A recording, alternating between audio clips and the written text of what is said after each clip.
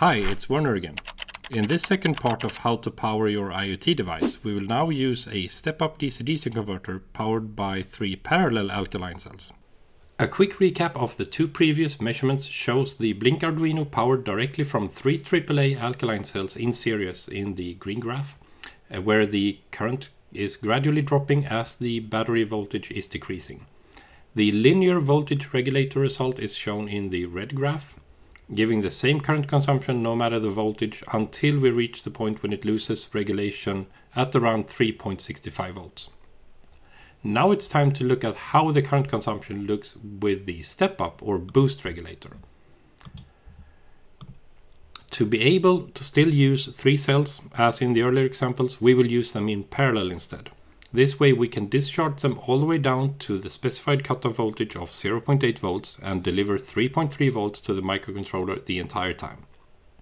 We can see in the graph here that the boost regulator works up until or down until 700 or 600 millivolts.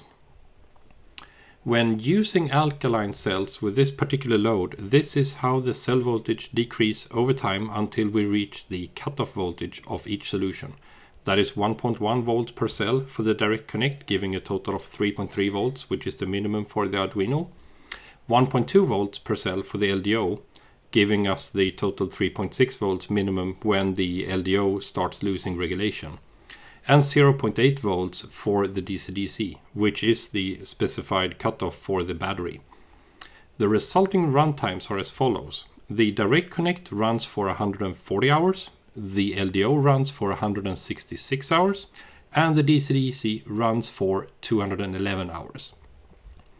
Looking at the remaining energy in each cell over time, we can see just how much of the available energy we were able to extract before reaching the cutoff voltage. The LDO solution is the worst with 1/3 of the energy left. The direct connect leaves 15%, but the DC-DC only leaves 1%. That's it for today. Stay tuned and subscribe to our channel.